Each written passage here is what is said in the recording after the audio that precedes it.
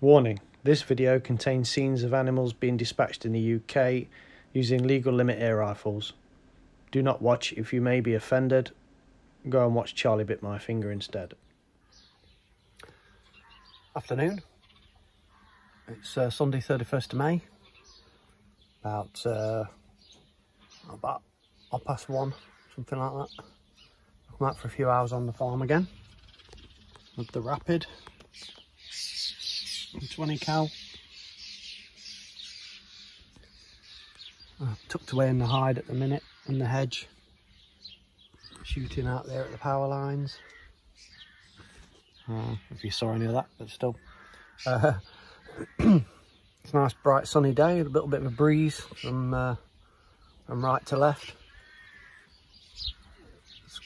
I've managed to pop a couple actually. I got out the car and there's a couple of jackdaws that I managed to get before I even started, so not bad. Thanks to everybody for kind messages about the videos coming back again after this week. Been 6 months since I made one, so what with the lockdown and the weather we had after Christmas, back at it now anyway, hopefully. My rabbit permission is still under lockdown as of today, and the squirrel permission is at a large private house, so I've not gone there. But that might change in the next few weeks. I might leave the squirrels till autumn anyway, because it's somebody's large garden. I don't think they want me sat in it on nice summer warm evenings when they could be sat out. So I'll contact him and see what he wants me to do. Okay, let's see how I got on here for a bit in the afternoon. Lots of them about. They've all scattered since I've just walked down.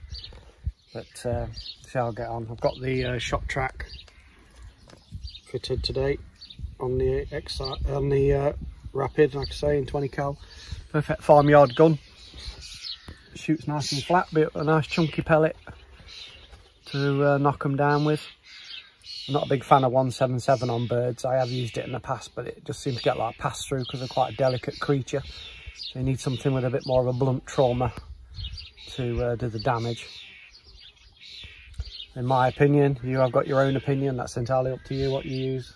But in my opinion, I prefer the larger, slightly larger caliber of the 20 on the birds. It seems to knock them over better, but that's just me. Other calibers are available, as we know. I'm not starting a debate about that now. Right, let's see how I get on, and speak to you soon. Now, these are the first two that I had when I got out of the car. They weren't jackdaws actually, they were crows. Parked just behind this bit. One was on the wire, so I bagged him, and then I was just getting some more bits out of the car, and one landed on the telephone line. So I thought it'd be rude not to. 40 yards. Quite a nice shot that, if I do say so myself. Right, back into the hedge now. I've got one sat on the wire just where I want him. Perfectly on zero. Nice easy shot. And then they all start kicking off. Squawking around.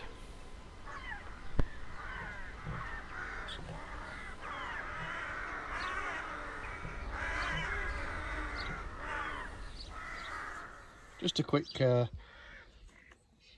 incidental about the kit I'm using. I'm using an ATN shock track, which is a 5x zoom fixed hunting camera. You can fix it on 3 sides. At the minute it's actually upside down, but I just use QuickTime on the Apple computer to reverse the footage, flip it back round again when it's on the when I get it out on the computer. What I've done is, to make it easier to switch it between guns or clip on and off, is you get a Picatinny mount with it, which bolts onto the side or top, or so I've just shot one, that's why they're kicking off. So what I've done is I've fitted this is the original mount you get with it. I've clamped it to one of the quick release mounts you can get off eBay for a few quid, and then put one of the scope mounts on the scope, so you can just clip it on and off whenever you want. You can put one of these on each rifle, And then when you're ready to start shooting, just put it on and clip it on, and it's on there, ready for go. And I just put some tape on the back for record and off, because there's laser off, record and laser. So I just flip between the two like that. The light comes on, it starts recording, off. Quite an easy toggle switch to use. Just bought a 32 gig memory card for it, and that's it. Take the card out at the end of the day, and there you go. Great little bit of kit. They don't actually make them anymore, as far as I know. I think they've been discontinued, but they do pop up on eBay. There's a few for sale recently for about 80 quid. And to be honest, I think it's worth it. It's worth that, because as I say, it's got a 5x zoom on it, so you don't have to sort of look at the images and zoom them in on the computer if you want to make a video, because most hunting cameras are sort of almost like a wide angle, so it looks like you're 300 yards away, but this is 5x zoom, so pretty good. Right, just thought I'd share that with you because I was asked about it. Right, straight back at it. This one's landed for a nosy look, and down he goes. Like I say, dead straight forward there, about 35 yards with a 30-yard zero at that angle to the wire. Next one lands, and then I realise it's a collared dove, which has now been taken off the general licence, so don't shoot them if you see them. Another one come for a look.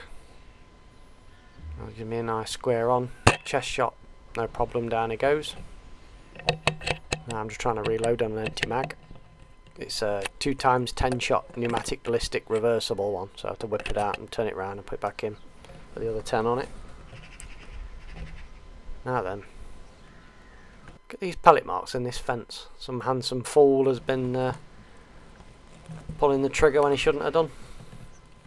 And now I'm just playing Twister, trying to climb into the hedge and lean through the fence to find out where this cackling magpie is, and there he is. About 40 yards away there. Just managed to lean on and get a steady shot on him. Hit him, he flies up and then drops.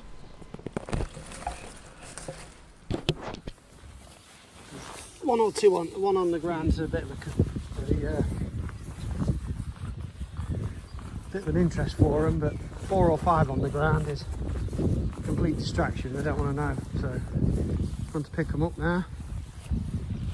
3 rooks, magpie. I thought I'd got that magpie actually. Right, chuck these in the pile and go back in the hedge. Right, last couple, he lands, faces the wrong way, but there he goes. Turn around, face me. Takes one, square on. I don't like to shoot him from behind if I can help it. I can get straight through to the engine room from the front. And there's a rook. Come for a bit of a nosy and pays the price. That's not a bad little afternoon for a few hours. Here we go again. Trying to put a dent in them again. Okay, if you enjoyed that, like, subscribe and share. Take care of yourself and your families. And I'll speak to you soon. Bye for now.